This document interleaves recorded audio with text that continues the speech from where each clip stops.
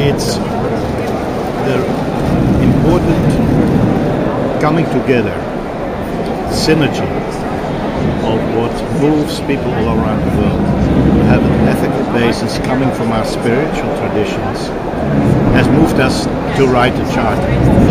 Karen Armstrong, inspired individual, one of the best teachers in the world of religion, and we see already how it inspires people all over the world.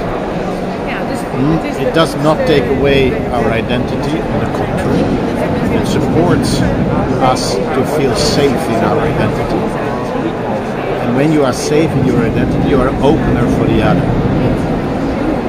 So I hope that this charter will give an opportunity to strengthen the global alliance of good people.